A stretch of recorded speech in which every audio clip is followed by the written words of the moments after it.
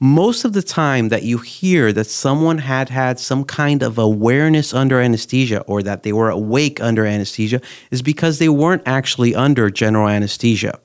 They were under what we like to call MAC, or monitored anesthesia care, which is also called twilight sleep.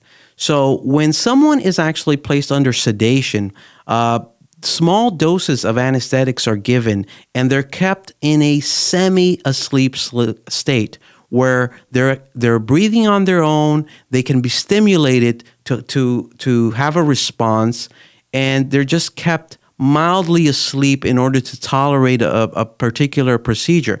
And that type of anesthesia is actually very adequate in many types of surgeries. It's not necessary for you to have general anesthesia in some instances, and most likely, if you ever had a colonoscopy or an endoscopy done in your life, you've had it under sedation.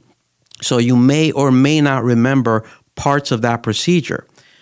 Well, under general anesthesia, you're placed completely asleep, and you're actually a tube is placed in your mouth in order to deliver oxygen and gases, which in turn a lot of people have told me, oh, I was under general anesthesia and I got up and I spoke. Well, if you have a tube in your mouth, you're really not able to speak.